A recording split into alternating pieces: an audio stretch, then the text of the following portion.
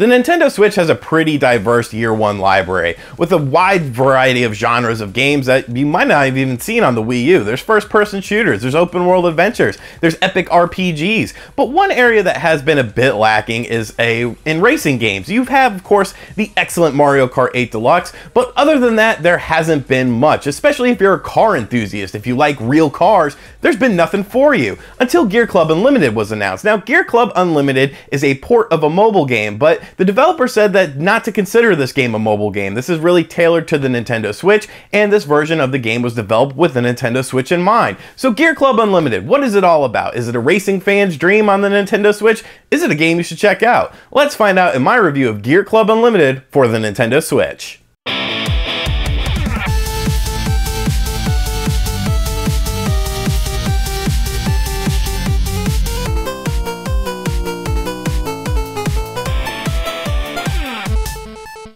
So like many racing games, Gear.Club Unlimited starts out with you having a lump sum of money. You could purchase a vehicle and then it's off to the races. And one thing about this game is the vehicle lineup. I think the vehicle lineup is pretty solid, maybe a bit small. There's a good variety of manufacturers here. You got stuff from Mercedes, you have stuff from BMW, you have high-powered Ford Mustangs, you have Lotuses, definitely high-end vehicles. So if you like stuff like that, this will be a good game for you because there's a lot of high-powered vehicles to control in this game. Now, one of the things about a racing game, of course, is customizing your vehicle. And the way Gear Club works is actually pretty interesting. You get this garage, and you can add different pieces to your garage, such as, you know, a place to paint your car, a place to upgrade your engine, a place to upgrade your brakes, and whatnot. So you can it's sort of like micromanaging. You can also add in random things like a coffee machine and a soda machine and a tree. I don't know, that was kind of weird. But basically your garage is sort of like your area to do things to your vehicle, and you could do a lot of things to your vehicle to make it customized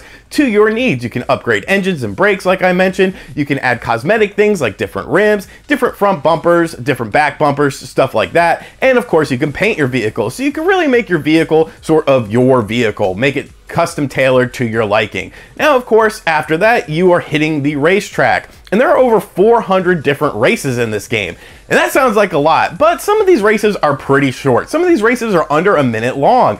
And at first I was kind of like, this is kind of weird. But then there are longer races, and I sort of understood why they went with that route, because they obviously developed this with the sort of portable aspect in mind. Because if you're, you know, out in public or something, or you're riding a bus, I don't think a 50-lap race like you would have something in Gran Turismo is really smart to do, because you're not going to have enough time to finish it. So it sort of makes sense why some races are shorter, and I don't really mind it now that I think about it, but I do enjoy the longer races a bit more because there's a bit more action. Now, there's a bunch, like I said, there's a bunch of different races, and the way you access more races is by unlocking them. You unlock them via stars. After every race, you're given a rating from 1 to 3 stars. The more stars you get, of course, the better, because you can then access different areas, different vehicles, and things of that nature. And you also get more money. Now, one thing I do want to mention is the difficulty in the game seems a bit low. There's 3 different difficulty settings, and they have different assists. So like driving assist and steering assist, brake assist, and whatnot.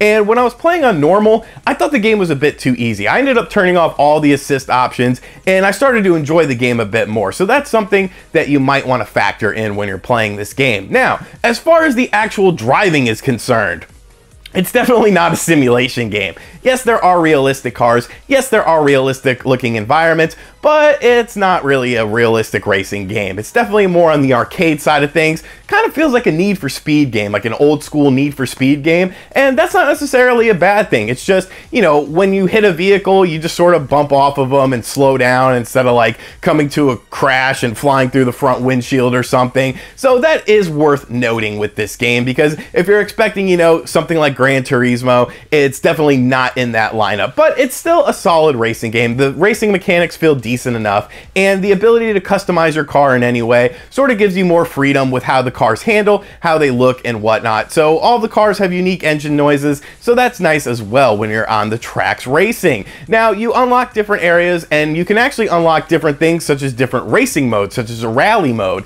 and then you're racing on dirt and stuff, so you have to get rally inspired stuff, and it feels really different. You'll be sliding all over the place and whatnot, doing really nice drifts and whatever. It's pretty cool, honestly. I enjoyed the way that the game mixes up different racing styles. You know, it's not just street racing and whatnot, it's has dirt racing in there too, so that's good. Although you can't really customize your car to look like a dirt car. You can buy a car that looks like a dirt car, but you can't really customize your car like that. That kind of bothered me a little bit, but really no big deal. Now, graphically speaking, the game looks solid, if not a bit underwhelming. All the vehicles look nice, but once you actually like open the doors and stuff and look inside of the vehicles, it gets a little bit blurry. It's definitely still has that mobile smell to it, you know? It's definitely not a mobile feeling game, but there's definitely that mobile smell. Now, the mobile aspect of Gear.Club Unlimited was the fact that there was microtransactions in the game. I believe it was free to start and then you had to pay to unlock different stuff. Whereas the Switch version has everything unlocked from the get-go. You just unlock it via racing. You don't have to worry about spending actual money.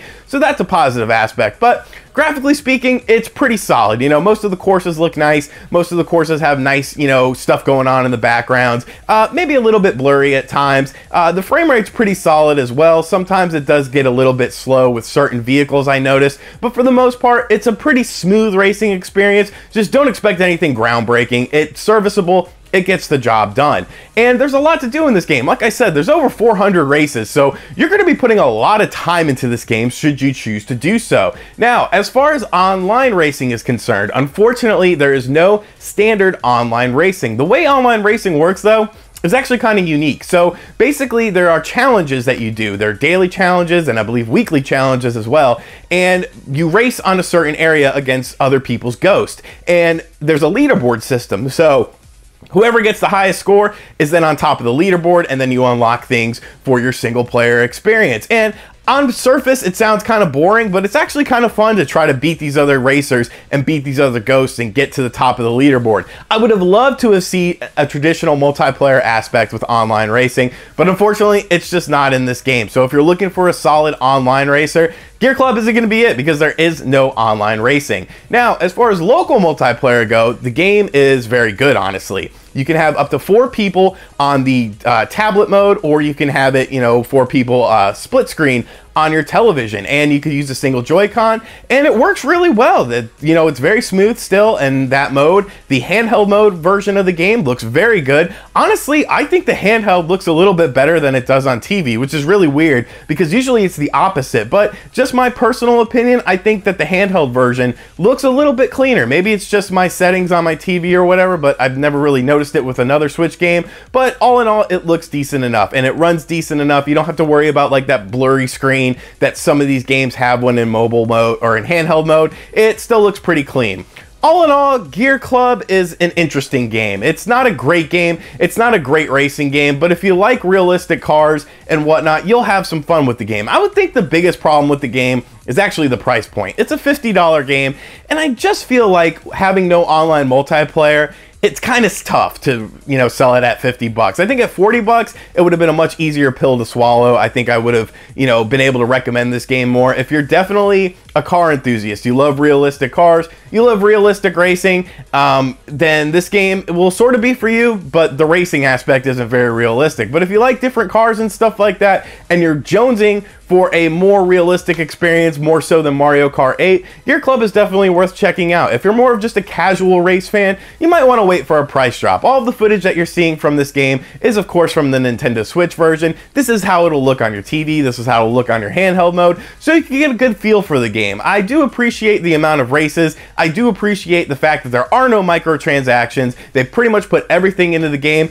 and it seems like they gave it a good effort. It's a solid racing game. It's nothing great, nothing groundbreaking, nothing that'll be remembered a few years from now. But if you're looking to fill that racing void in your Nintendo Switch library, Gear.Club's not too bad. It's definitely a game you should probably check out, or at least, you know, I guess you can't rent it because it's only physical at GameStop. So I was going to say rent it from Redbox, but cross that off the list, because gotta love those GameStop exclusives. But yeah, Gear.Club Unlimited, it's solid. And, you know, that's all I can really say about the game. So let me know in the comment section if you were going to pick up Gear.Club Unlimited, what you think about the game, if you would have preferred it to have online multiplayer, if you would have preferred it to have more realistic racing. Because honestly, I think if they did a sequel of this game and really just made it for the Nintendo Switch and didn't even have the mobile aspect, I think it's got a good groundwork and I think it could be a solid game. thank you for checking out this video. Hope you guys enjoyed this review of Gear Club Unlimited on the Nintendo Switch. I'm very surprised I didn't call it Drive Club because I keep calling it Drive Club on social media and stuff. Thank you for checking out this review. Make sure you hit that subscribe button, hit the like button. Let me know what you think of the game in the comments section down below. Are you going to check out Gear Club? Because you might like it. All right, I'll catch you guys next time. Later.